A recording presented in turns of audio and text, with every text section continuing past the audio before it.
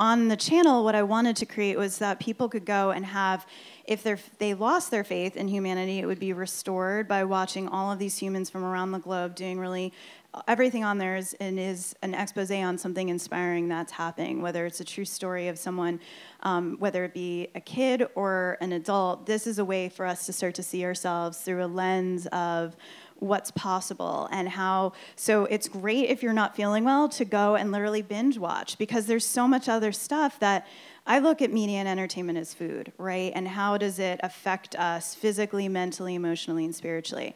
So we have to ingest stuff that raises our vibration if we, as a collective society, are going to raise our vibration and do things at a level that is more heart-centered, that is helpful, that is creating conscious choice in the world. So I think having that is important, and conscious media is one of the best ways to inspire conscious evolution.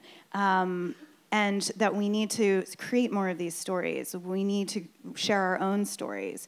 So what's personal and relevant to me and from my space as a coach is really about nature and returning to nature. So being inside of a corporate office for so long and losing connection with my body even and earth was something that I experienced and created a lot of disconnect and disharmony for me.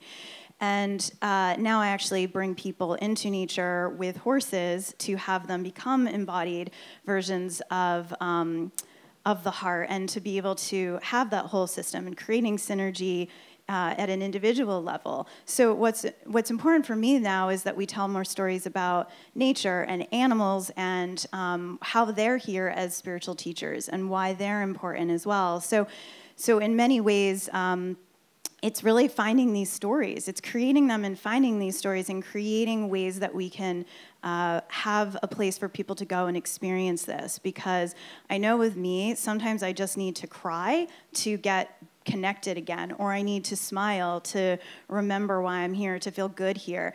And that's why, I created what I did. I just wanted that experience for more people on the planet.